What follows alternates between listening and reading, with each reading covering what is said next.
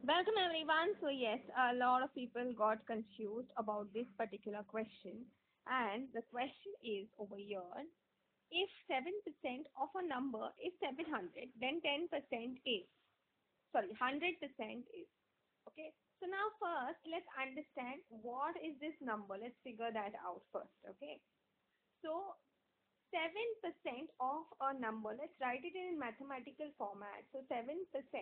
See, any number with a percentage sign ahead of it can be written as a fraction. Means you will divide that number by 100. Now why like that? Because see, what is percent? Okay. So please understand, cent means 100 and per means division. That is why whenever they give you any percentage, you will divide it by 100 to convert it into a number or a fraction. Okay, so 7% can be written as what? 7 upon 100. Of in mathematics always says multiplication. Let the number be a. Is means equal to 700. Okay, now in order to find the value of a, we will multiply both sides by 100 and divide both sides by 7. So what happens in this case is this 7 and this 7 cancels. This 100 and this 100 cancels.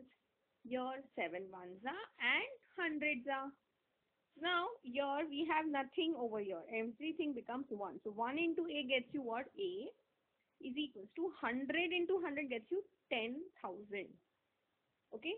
Now see, this is not what they are asking. They are asking 100% of that number. So now again 100%.